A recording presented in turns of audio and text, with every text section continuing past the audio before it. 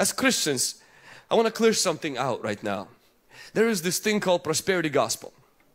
Prosperity gospel pretty much teaches that if you are righteous, you'll be rich. And if you are poor, means you don't have enough faith. It pretty much originated somewhere in the United States. It's not in the Bible. It doesn't exist in other countries, but in America you'll hear a lot. Our church actually probably gets accused of preaching prosperity gospel. We don't. Prosperity gospel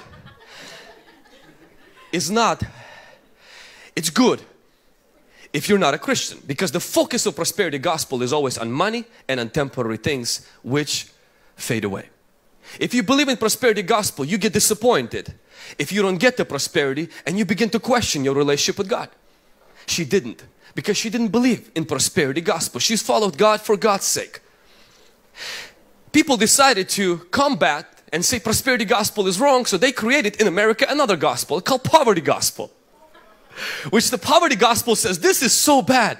When people believe that if you are righteous, you will be rich, so let's create another one where if you're poor, you're pious, and if you're wealthy, you're wicked.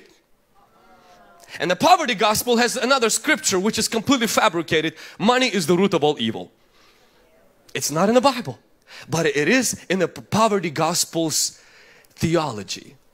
The prosperity gospel, the danger with prosperity gospel is this, is a lot of times the only people who are rich is those who preach it. Let's face it. I've been to places that broke my heart, where pastor has 4 people on the staff to guard his car outside, and the woman that's there, I paid for her water because she didn't have money to buy water in the lobby. Any kind of time I preach the gospel that only works for me and you have to pay for it, that's not biblical gospel. In the New Testament, the scripture says the church prospered, not the apostles. Apostles were doing good, but the Bible says nobody in the church had no lack. My goal is not to preach something that you sow into me, you bless me. That is not the Christian gospel. That's a man-made gospel. We're going to step on some cows right now. But the other gospel is as bad as the prosperity gospel. The other gospel says this: God wants you to be poor, sick, busted and disgusted. The crazy part is people preaching it don't live it. They live in a nice neighborhood. Their car is about $25,000 paid by cash.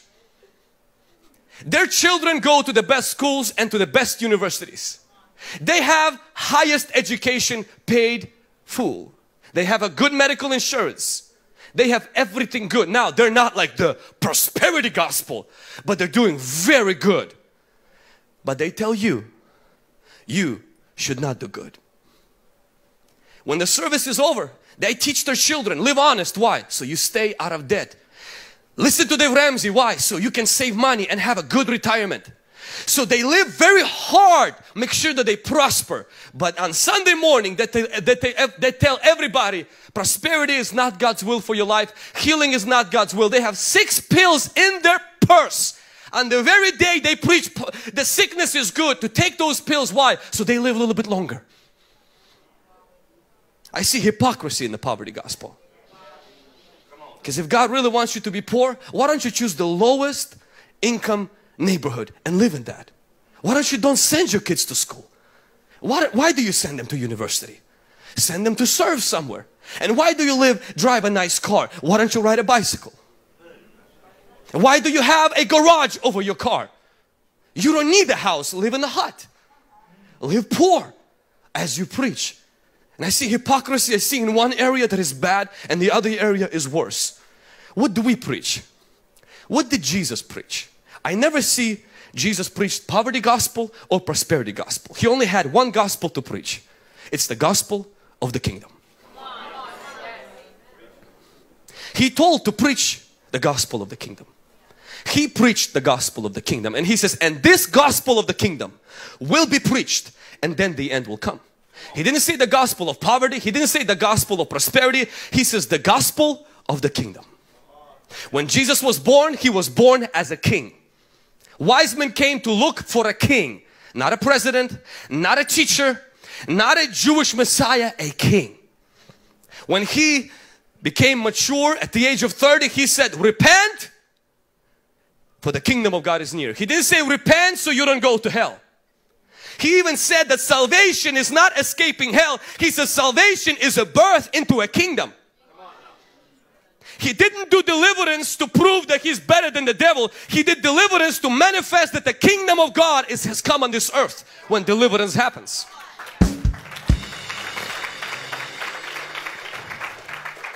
He taught parables and stories not to illustrate successful life on this earth, but to illustrate kingdom life on this earth. And when he died, they put a sign over his head that said, the King of the Jews. When he came back from the dead, the scripture says in book of Acts, he taught his disciples on the kingdom of God so much they dared to ask, is this now the Lord, you restoring the kingdom to Israel? And Jesus was saying again and again, the kingdom I came to start is a little bit different. It's not political, it's private. It starts in here. It's the rule of God in the heart of man. But that rule, it comes out of the heart of man into every area of their life.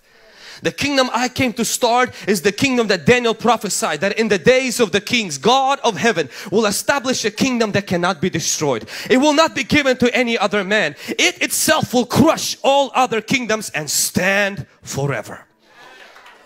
Jesus is the King. Somebody give Jesus the King some glory right now. Jesus the King deserves the praise. Jesus the King deserves worship. Some people say, why do you worship Jesus? Because He is our King. He is our Lord. Yes, He is our Savior. But church, do not get mistaken. We don't preach religion. We preach the kingdom. Our Jesus was not voted into power. He does not get voted out of power. He was born a king. He didn't become a king.